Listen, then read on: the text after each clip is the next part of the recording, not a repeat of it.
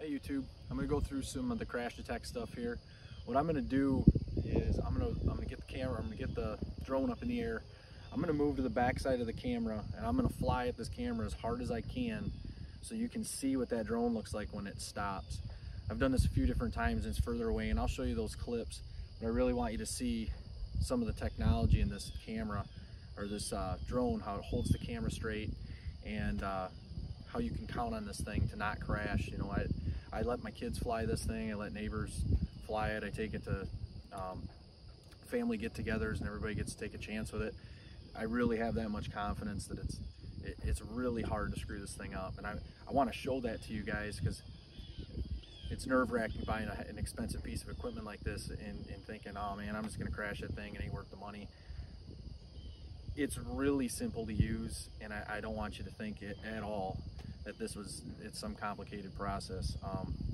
Again, I'm gonna take it up and show you some of these features, and just so you guys have an idea, so you know what you're looking at home before you make your purchase.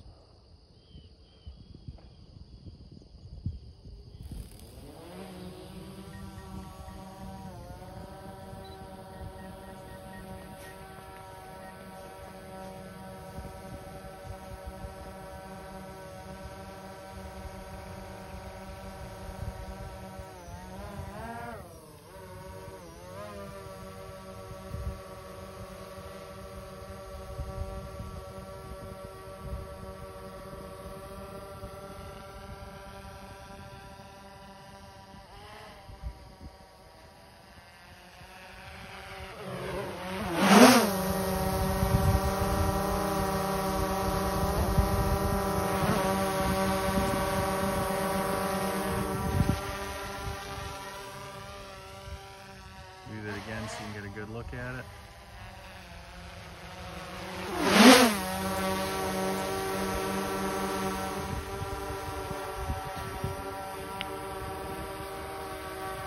See, with the controller on the ground, this is how cool this thing is. And I'm setting off the alarms on it, but if you don't have confidence flying something like that, I mean, I don't have to balance it. Obviously, I don't have to do much anything. I can just set it and let it run like this and kind of go about my business.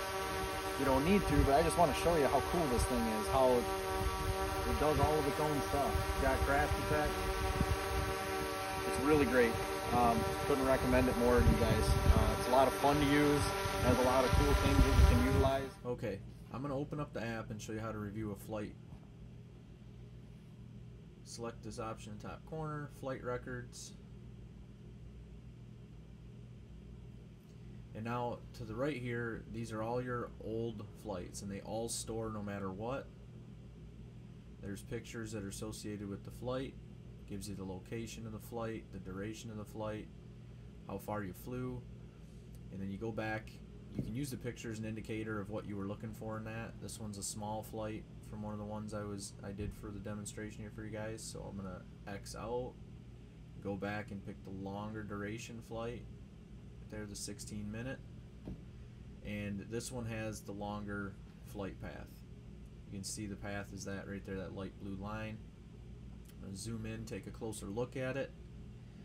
If you notice down in that bottom bar where this play button is right here, there's GPS coordinates. So as that thing's flying, if you pause it or record those, that'll take you right back to where the plane is. Now while you're flying the drone, you can switch to just this view. You don't have to have the camera view. You can switch to this view after you've identified something and you let the controls go and it's just pointing down.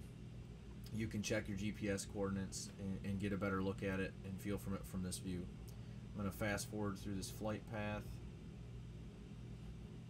If you tap the screen, it'll clear away all the indicators. Tap it again to come back, hit X. And like I said, you can use the pictures here to indicate what that flight was and what you wanted to remember from it. And that's that, guys. Alright, now I want to go over the equipment that I was using in the videos. I'm going to show you the pack I use. I'm going to take this thing out, put it all together, show you how simple that is, explain it to you. Everything that I have here is going to be linked below so you can buy the exact same stuff. I also went and found another option, which is the Mavic Pro. This is the Mavic Pro Zoom, or the Mavic 2 Zoom.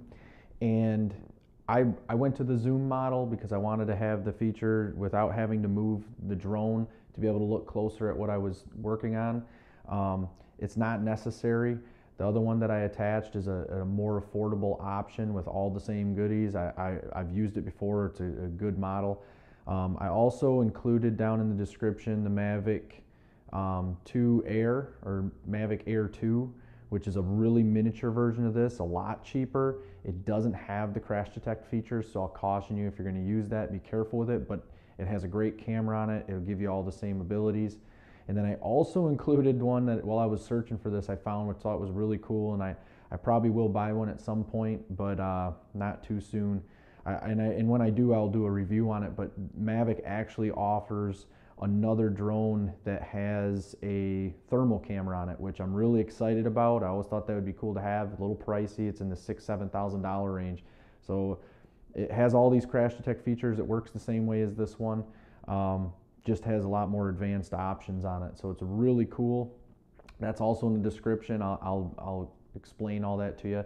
Another thing that I did real quick before I did this portion of the video for you guys is I went back in and reviewed the the FAA regulations on drones, because when I first did this, it's changed actually. I was going to do the video. I'm glad I did the follow-up and checked on this because some things have changed. One of the things that changed is I used to be able to put my number inside the battery housing. I've now found that they've changed that regulation. It has to be on the outside of the drone. Another thing was your drone could be under 3 pounds. Well, now it's under ½ pound. And anything over ½ pound and under 55 pounds, you have to register with the FAA, and you have to take this quick thing. And I'll give you all the links below, but you got to take this quick test, and then it gives you your FAA number to put on your drone, and then you're qualified to use it for recreational purposes. I also took the 107 class, which it says on there takes about 2 hours for the training and about a 90-minute time period to take the test. I went through it all, passed it, got qualified for it. I'll say both of them are fairly easy. The 107 is a little more complicated. The recreational one that you'll need is super simple, and it literally you take the test until you pass. So it's not intimidating by any means. It teaches you the different things it needs to teach you. So I don't want to waste too much time explaining that, but I did want to let you guys know that I went in, checked all the latest information, and I will be linking below what you need to do. And when you get on those websites, it'll give you some more information about the stuff I'm talking about right now. But it'll definitely get you right on track with what you need if you're going to go down the road of buying one of these. So like I said, a few things changed. Pretty much any drone you buy now, whether you're using it recreational or not, you have to go through this process to get this certificate. You got to keep the certificate with you. I will say with the recreational one, that's easy to get. There's no deadline. Once you have it, you have it. The 107 requires you to do a refresher every 24 months. That's more of the commercial use. It's a lot more in depth on safety and all the different regulations surrounding it. So again, make sure you're really familiar with the laws pertaining to that. If you take the test, it's hard not to be familiar with them. So I'm going to jump into this.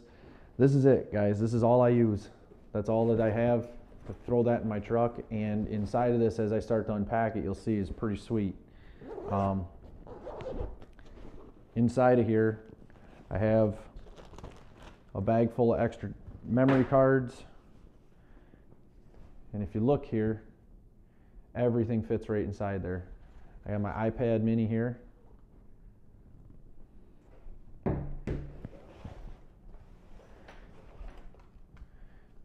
Here's the controller.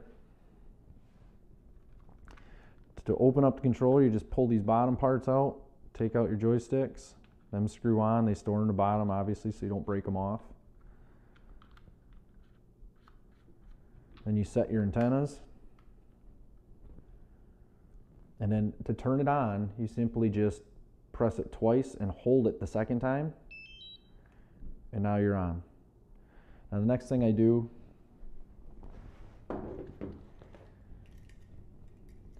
this is the bracket that goes into the cell phone slot.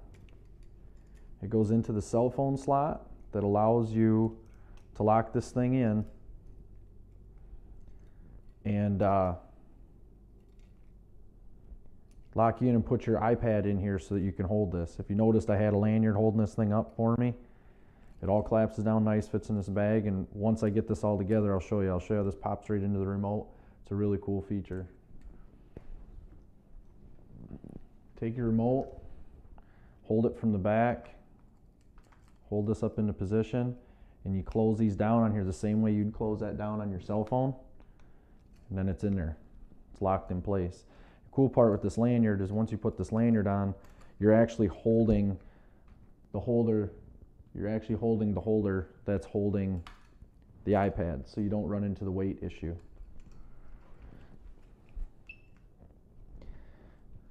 You take your iPad, just loads right in like that.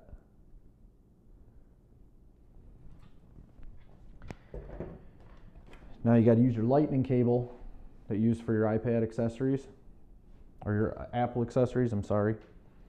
That just plugs into your iPad and then plugs into here. You can use your cell phone. I prefer the iPad mini. Quite honestly, a regular sized iPad would be great for the type of stuff that I'm doing. Here's what I mentioned a second ago. You had, in the past, you were allowed to put your number inside the battery housing, but that's changed. It's a new regulation. Now it has to be on the outside of the drone, and I read carefully. I wanted to see if it had to be visible from the sides. It doesn't say that. It just has to be visible from the outside on a preliminary inspection, so it could be taped right to the top. I plan on putting mine on the top, and I'm going to cover it with a little piece of packing tape so I don't have to deal with the weather. When I'm opening this drone, I always leave the gimbal protector on until it's completely open, and you just swing these open. These ones swing down, and then you have your drone is ready to fly minus the battery. To take this out, take this off, you just lift up on that and slide it out. And now your drone is ready to go once you clip in the battery. And the battery is super simple to put in. That's it. In the bottom here, you have your port for your SD card. All this stuff on the bottom, these are crash detect sensors. These aren't your cameras that you're viewing what you're recording with. This is your record camera. These are all crash detection sensors.